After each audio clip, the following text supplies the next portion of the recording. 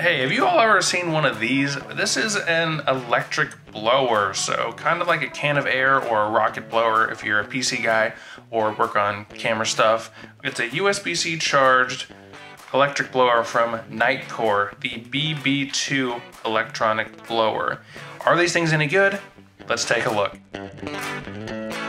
So the price of this seems to be around $80 to $90, which compared to some alternatives seems a little high, but we're not talking about just price, we're going to talk about value and a few other things later on in this video. But first, let's check out some build quality and usability.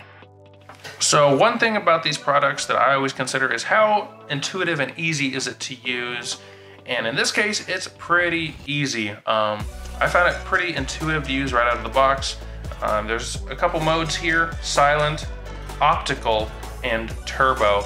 I was a little bit worried to use turbo on my cameras, but for most things, you can use any setting depending on your needs. So once you have it set to one of those three positions, you just hit the power button and it turns on. That was turbo. A few other things. There's a light on this light. This was the thing that took me a second to figure out, but I did figure it out. So essentially, you want to have it on the lock area where nothing happens. You hold your power button on the side down and you switch it one position, boop, and now you have a flashlight to help. So one, that's great for seeing the dust when you're actually cleaning.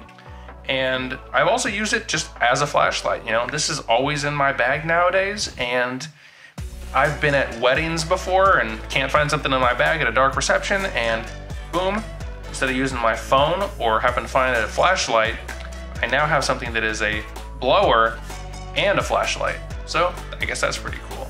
And so you just, and to turn that flashlight off, you just turn it back to the lock position. A few more features, there's a brush. Boom, you get this little brush. You know, you get those dust particles that are a little bit more stubborn. You can brush those off while or before blowing them off with the blower.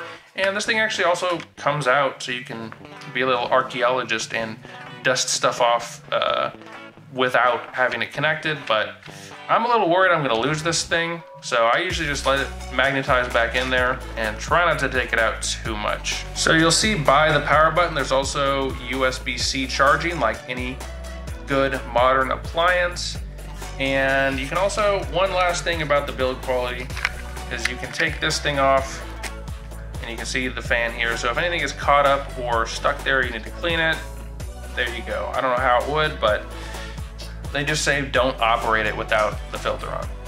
So testing out the actual effectiveness of this thing, I decided to go two routes. I decided to do the sort of PC gamer route by cleaning out my keyboard and also cleaning off a new camera and lens I've picked up recently and seeing how that goes. So let's start off with that keyboard. And as you can see, it's working pretty well.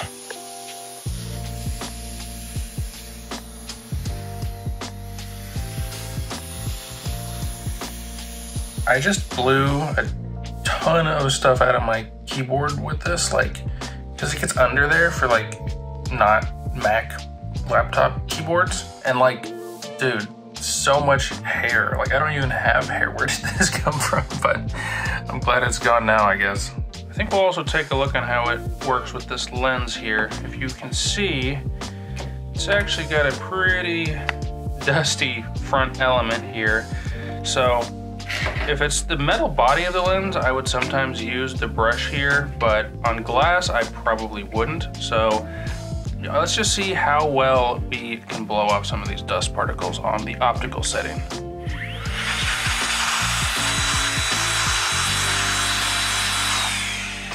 Not bad. I'm gonna switch to turbo real quickly.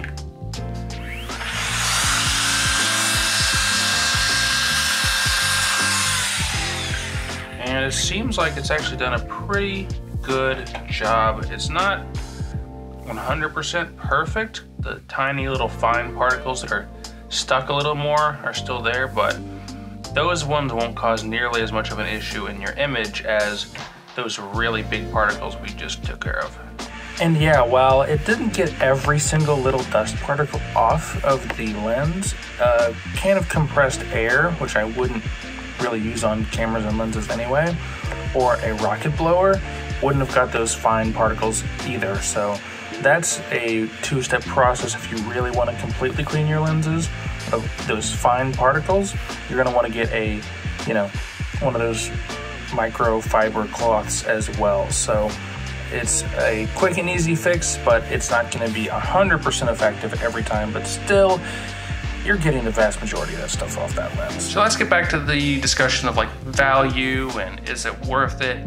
So I'd say the main two things that I've been thinking about this blower in relationship to would be sort of like a can of compressed air you see for like PC cleaning and electronics, and then those rubber rocket blowers. So let's go rubber rocket blowers first for our camera people, since those cans of air, not really something you necessarily want to use on cameras. They're just a little bit too strong, and I don't know. I've never wanted to use them on like lenses or sensors especially. So rocket blowers, you got the big ones, you got the small ones. Personally, I've never been a huge fan. I mean, they work pretty well, but the small ones, sometimes I feel like they don't have enough oomph to really get that dust gone. And then the big ones, they're always just the wrong shape.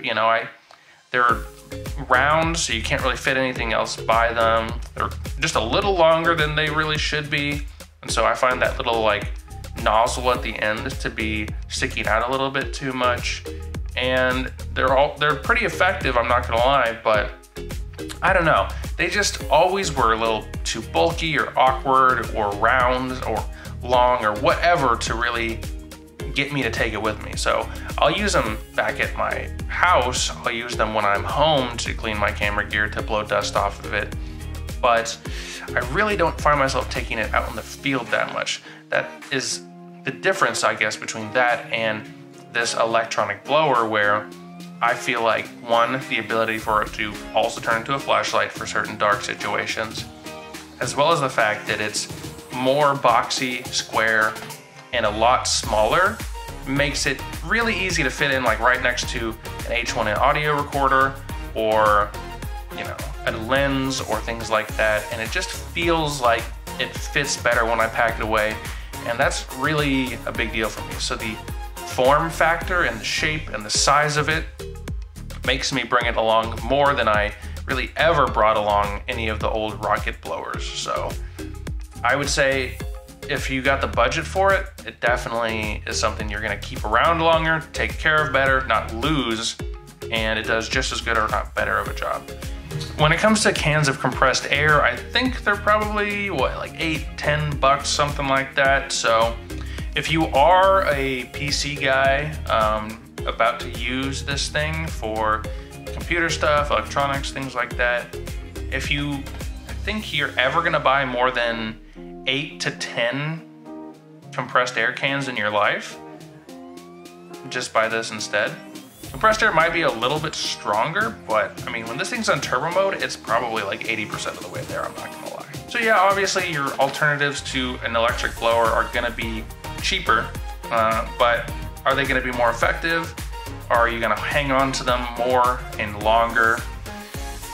Probably not. I've lost a ton of blowers. I've gone through tons of cans of air in my day, and now that I've got this for my PC, for my computer, for my glasses, and for my cameras, as well as a built-in flashlight and brush, yeah, I think I'm convinced that these things are right for most people if you can swing it.